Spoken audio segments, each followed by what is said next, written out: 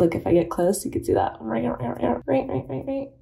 Oh yeah, see, I am getting some goodies. Hi everyone, you can see I don't have any makeup on, though I think my skin's doing pretty good with this sunscreen glow. I am heading to Manhattan Beach, California to go see Dr. Nina Desai. If you don't know her, she's been on our channel several times. She's a good friend of mine. She is a board certified dermatologist, and she's been taking care of my skin.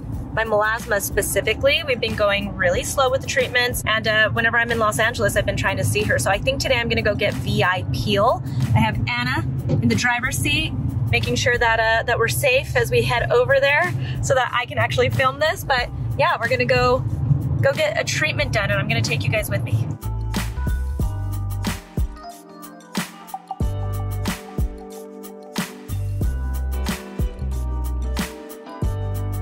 So what we're gonna do is we're gonna apply the peel, then we're gonna go in and we're gonna do your toxin, and then we'll go in with another pass of the peel. Perfect. I'm gonna wash my face. I got some CeraVe on.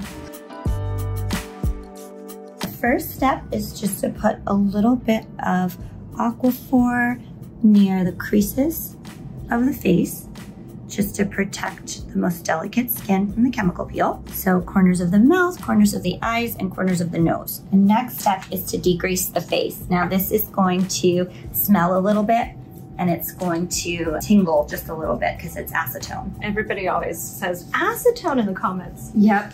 Exactly. What? So peels actually sit and work better on the skin if you've completely degreased the face. They are applied more evenly that way. So this step is actually a really important part of chemical peels. Is it bad for the face? No, we don't use it very consistently. So right. I guess if we were trying to clean our faces every day with it, obviously, yeah. So the next step is the actual peel. So this peel is really specific for pigmentation. So the combination of acids really help to brighten the skin, exfoliate the skin, and break down pigmentation. So in this peel, we've got salicylic acid, vitamin C, retinoic acid, and because it's specific for brightening and pigmentation, there's also kojic acid and hydroquinone in there. How's that feel? Good, I can feel like a start of a tingle. Okay, but not bad, right? No. Okay, now I'm gonna let all of this dry for a few minutes, and then we'll do your toxin. I wish I would have done this sooner. I was always so scared that it was gonna burn more. It's stinky, don't get me wrong. It's not like a walk in the park, but I expected it to be so much more painful. So this is the neurotoxin that we're gonna be doing today. We picked Jeuveau for Susan. She's had Botox, she's had Dysport, she's had Xeomin. Let's try something different, yeah. Right? We are going to be treating around her eyes.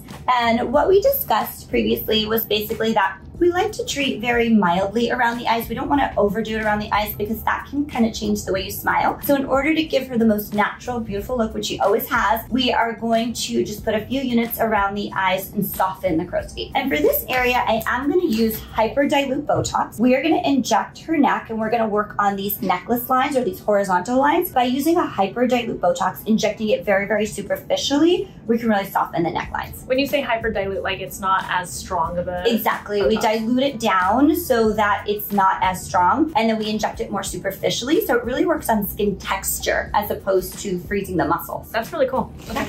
So lift your brows all the way up for me. So Susan has one brow that moves a little bit farther up than the other. Everyone's got muscles that work slightly differently, so all we're doing is just putting one tiny unit into where that muscle works, just to soften that little arch. By the way, I go no numbing because I'm hardcore like that. And now we're just putting a few units around her eyes. So smile real big for me.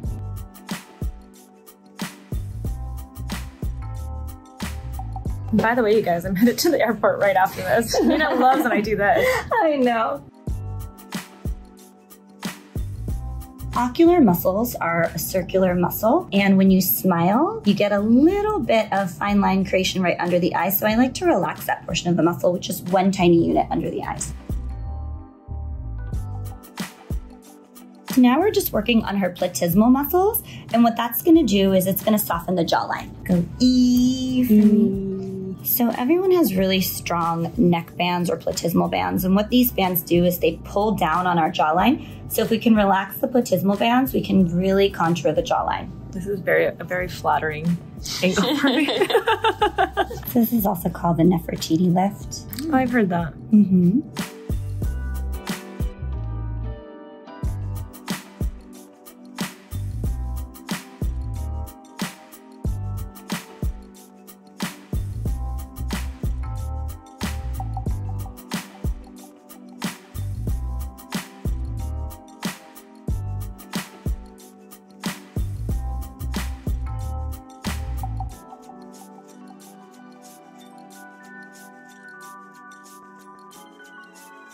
So one of the things I love about the VI peels is that this comes with a whole post-care kit. There's a little bit of work for you to do for the next 48 hours in terms of, you know, helping the peel do what it's supposed to do. But after that, it's really easy, just some post-care cream and some sunscreen. So you can expect kind of like a snake shedding its skin. Oh, like it's gonna be an intense peel. It's gonna be a peel, yeah. So it typically starts day 3. And oftentimes a lot of clients will notice that the peeling starts around the mouth and then slowly works its way to the rest of the face. And it will kind of go through waves over the next 3 to 7 days after that. And then pretty much by day 7, you're done peeling. Okay. Yeah. Sounds good. But it should be a nice peel. All right. Well, thank you. You're welcome. It's so good to see you. Thanks for letting me do this right before a flight. You are welcome. Okay, so you can see in the sunlight that I'm just kind of red. I bruised a little bit.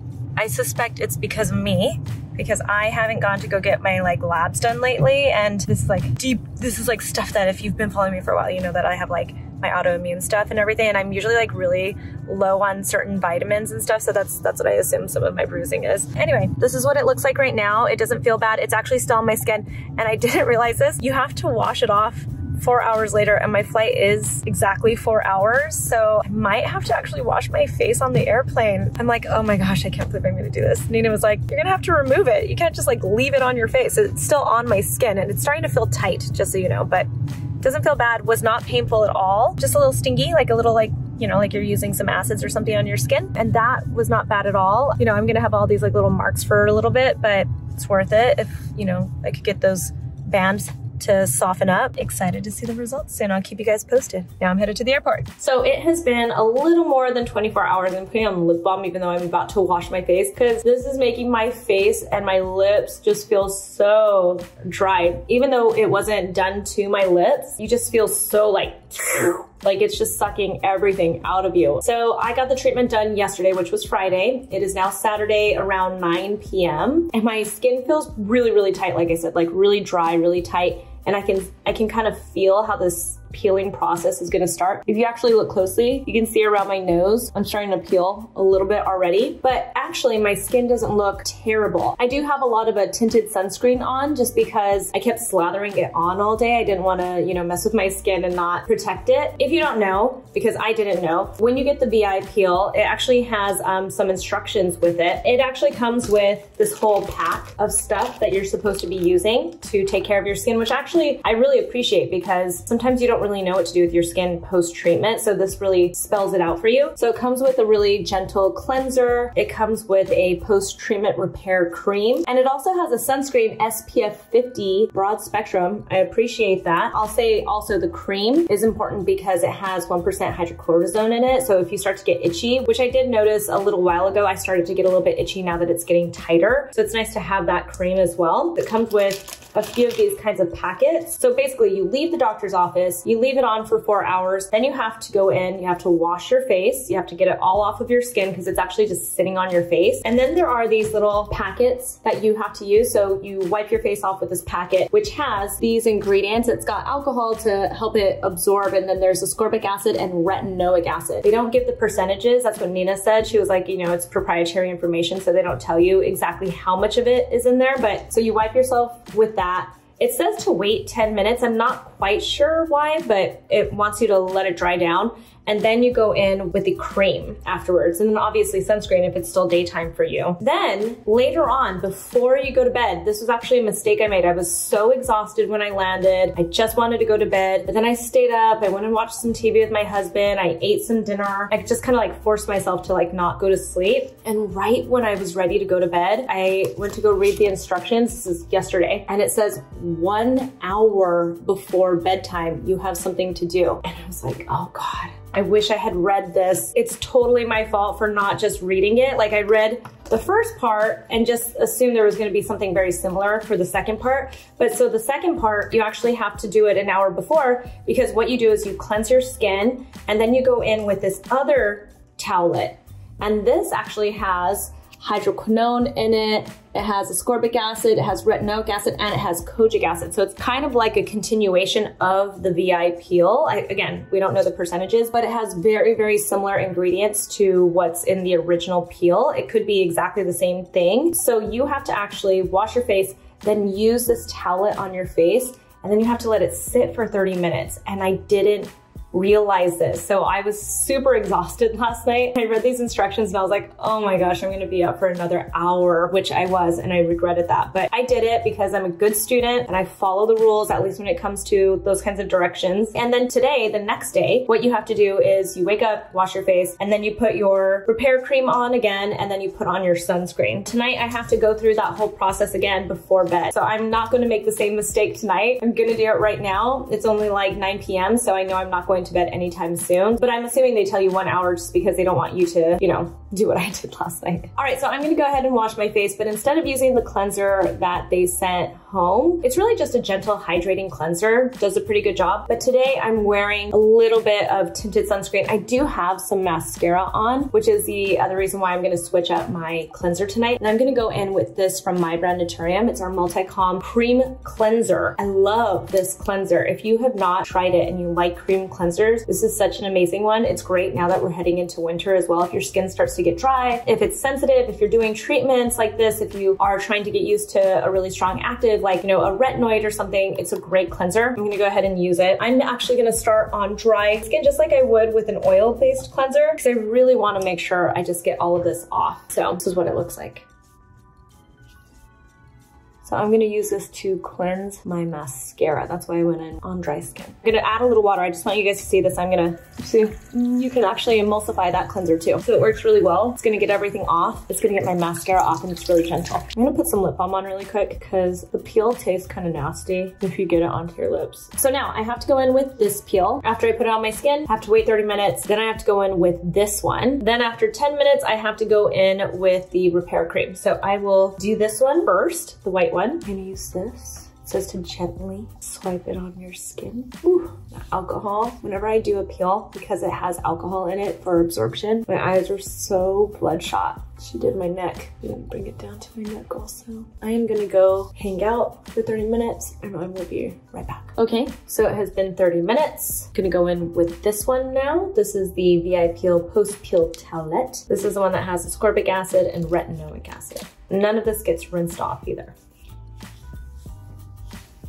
Ooh, that's alcohol smell. You gotta like hold your breath while you do this. Close your eyes because it's so strong. And now I have to wait another 10 minutes before I can do any other skincare. Okay, good morning, day 3, and the peeling has begun. Just right here in this little area. My skin is super, super tight also. I can tell the skin is ready to go. And I wanted to show you the peeling because I haven't even washed my face or anything. All I've done is brush my teeth and have some breakfast today. And I felt like I should show this to you before I wash my face because once you start to wash your face, at least in my experience, it starts to peel off a little bit. Like as you're washing your face, it actually starts to come up a little bit in your hands and everything. A note, if you get big pieces of skin flaking off, you are not supposed to peel it off. You're supposed to let it come off by itself. If you get really big pieces that are fluttering and they're bothering you, you cut the pieces that are already off, but you do not pull it. And the reason for that is because you could potentially pull it and your skin's just not ready for that yet. And that could actually cause some scarring or hyperpigmentation. And obviously that's what you're trying to get rid of, so don't do that. All right, I'm gonna wash my face. Gonna go in with this. You know, the reason why you wanna use a hydrating cleanser or a nourishing, moisturizing cleanser, I personally don't like when your skin gets so dry and then it starts to peel like a snake because I feel like, one, that is so uncomfortable. No one likes it. You look like a freak. I know for some people it's really satisfying, but 2, I think it's that potential of irritating your skin more. You're more likely to pull on it and potentially start more hyperpigmentation and issues with your skin. So I just like to keep my skin really, really nourished, really, really hydrated, really, really moisturized. And yeah, it's not as satisfying. I don't get all these like big flaky pieces of skin, but I'm much more comfortable this way. And it just makes it so much easier in my opinion. So I will update you if I get better peeling, but I highly doubt I will. You better believe I'm going to keep my face hydrated and moisturized. I just washed my face, it's still day 3, and I just want to show you it's starting to spread. But see, this is what happens when you keep your skin really hydrated and moisturized. It's not that uncomfortable, gross peeling. It's like if I just touch it, see, it's like still hydrated. It's not gross. Anyway, I'm gonna go ahead and put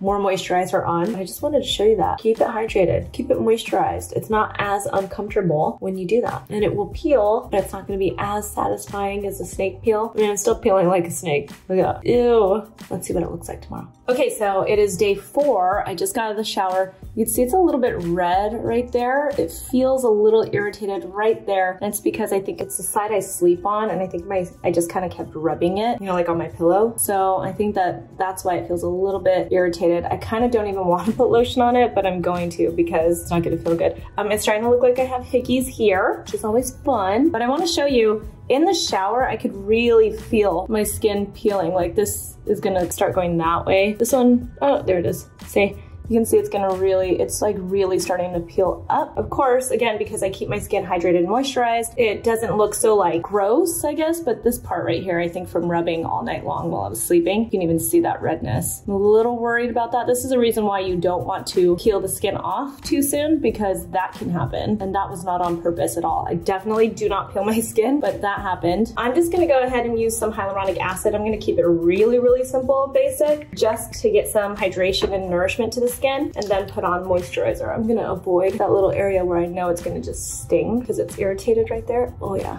the skin feels so weird, almost like I'm putting it on jerky or something. It's so gross. And then I'm gonna go back in with my moisturizer. I am gonna go on that part a little bit just because I think it needs some moisture, but it's not gonna feel good. I'm gonna put some Aquaphor on that, cross my fingers, and I will keep you guys updated throughout the day because I think this is gonna be like the main peely day. By the way, I went and got dressed really quick and realized I didn't tell you if I'm wearing sunscreen or not. It is completely dark out right now, which, you know, happens a lot here in Miami. The UV index, I checked it, it's like 1. So I'm probably not going to wear sunscreen unless I decide to leave the house today, just because I wanna be able to keep applying, especially right there, the Aquaphor. I'm treating this like if it's a wound. That's kind of how you should treat it if your skin feels a little bit irritated. But I am going to probably avoid the sun today. There's basically no sun. The UV index is at 1. This is how I decide in my head if I'm gonna wear sunscreen or not. Most days I will apply my sunscreen even with a UV index of 1, just because I like for it to be part of my routine and I don't get out of that routine. But today I'm making a very conscious effort not to put sunscreen on because I don't want it to irritate this area, and I want to be able to keep applying Aquaphor especially to that area. You can see even as that moisturizer dried down how these little parts are starting to really come up. I'll keep you guys updated though. Okay, day 4, nighttime. Right before I'm about to go to bed, this is where I'm at. You can see that peeling really is going from the center out. I look a little bit like look, if I get close, you can see that. Oh, there's my hair also. Right. See, I am getting some goodies, even with all that hydration. It is really definitely peeling away like this. Just to update you where the peeling is at. I probably have like 2 more days of this and I'll be fine. I'm not going to peel it. That's what it looks like.